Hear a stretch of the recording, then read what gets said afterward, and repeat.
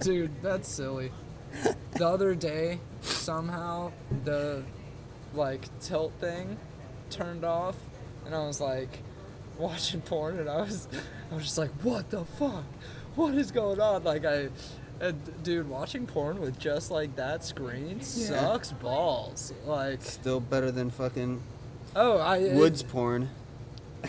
No, I mean... It's still better than your imagination. I don't know. My friend tried to go, what about your fucking imagination, man? He was like, what am I, insulting 7? people. Yeah, I know, but what about technology and fucking the evolution of the human mind? Like, why the fuck would I bother to imagine anything? If you were gonna buy a piece of technology to fuck, would you buy something that doesn't resemble a woman really at all, but like feels amazing, or something that feels less amazing that does resemble a woman? Like, would you like to fuck just like a fuck woman? bot, or like a woman robot? Or a woman. You just asked me the difference between a fuck bot and a woman. Well, I mean, I would choose the that woman. looks like a woman. I would Really? choose the... Yes. Ugh. I feel like I would want to, like, it's kind of like in I just really just like in Silence of the pussy. Lambs, when they tell the news anchor to say the girl that missing's name because it helps humanize them. Like, I would just be like, I would just feel so weird looking at a weird, like, still face. I would want a robot that looked like a human I knew who would not have sex with me.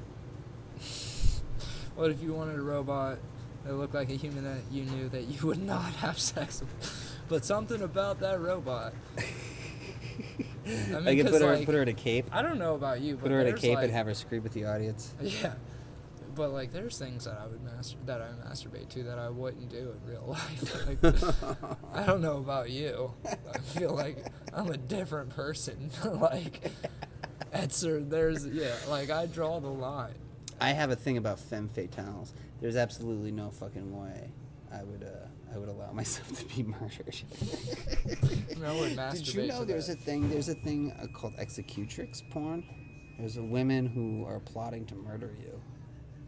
It's an actual thing. That's kind of hot. There's also giants. You know about Fendom, I'm guessing, right? Yeah. Well, financial domination is the most American fetish. Dude. Is the most American kink of all time. That girl I met on Bumble that I hooked up with, like, that's what she does. She does, like, camming and shit like that. People like, just give her money? Yeah, like, no, literally, she was like, yeah, today a guy gave me $120 just to call him a dumb bitch. and he got off on the fact that he was giving away that money, and I was like, holy shit, that is... Yeah. There's nuts. a woman, there's a, what's her, I think the chick from she Kink.com. just sells nudes. She doesn't do The chick from videos, Kink.com got $45,000. There was a bidding for a session, and then he gave her the money, and then he never did the session. That would be such a cool... He just wanted to give her the money. That would be such a cool fetish to have.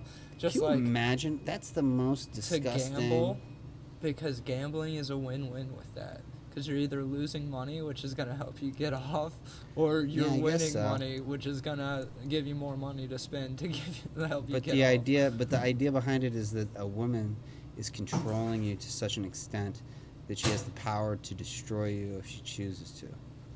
They should just marry them. I know. That's what I'm saying. My like, bitch I ex-wife. can understand why that would be hot, but I would never fucking indulge that fucking fantasy. I almost picked up a woman by saying that, though, but I got bored and left. Yeah, I don't want to get into it. I said I was so drunk, and I just said something to this chick at a fucking industrial music show, so you know you're gonna run into somebody like that. Oh, have you? And I said something too. I said when I'm talking to a woman, I'm looking for a woman who will destroy me. There's this movie. God, I can't think of the name of it. But if you haven't seen it, you would love it. It's about like these like fucking like goth industrial kids. I think it's like in the 90s, and they meet this like kind of like, I guess, stray dude that's like hitting on both of them, and then like they go on an adventure with them. I can't even. It ends with the dude getting his dick cut off. Doom Generation. Doom Generation, yes. Greg Araki. That's a, yeah. Dude, I he made a movie that, called Mysterious. Not Was Mysterious that one Skin. of his gay Mysterious movies? Skin. Mysterious Skin is the creepiest gay movie you'll ever fucking see. I thought in that your was so life. funny. I didn't know gay movies were actually a thing until I got that movie and it says. Gay film. Yeah, Gay it and says, lesbian. well, it says on Doom Generation. It says a heterosexual film by. Wow. Because I I mean, remember in video stores that used to be a section. But I never knew that. Before the word LGBT came out. But dude, he made a movie called Mysterious Skin with fucking the guy. Who's the guy that was in the last Batman movie? He was that TV show. He's a brick. He's John, whatever. He's huge. He's fucking huge. He was in Don Juan DeMarco or whatever his name is, or not Don. Don John or what? Scarlett Johansson. He was in the last Batman. He played Robin in the last Batman. The kid. He was in Third Rock from the Sun or whatever. Justin Gordon-Levitt? Yeah, whatever. So he's a good actor. In my There's opinion. two kids in this movie. There's two kids. This is the same guy that made Doom Generation. There's two kids. Both were kidnapped. Both were molested by their gym coach. One kid completely forgot about the whole thing. He believed that there's just a big blank space in his childhood, and he thinks he was kidnapped by aliens. So he's constantly investigating, trying to figure out what happened. The other kid knows what happened, but he thinks that he and the gym teacher had an affair. So that when he was 9 or 8 years old or whatever, it was consensual. Right. So that kid became a prostitute.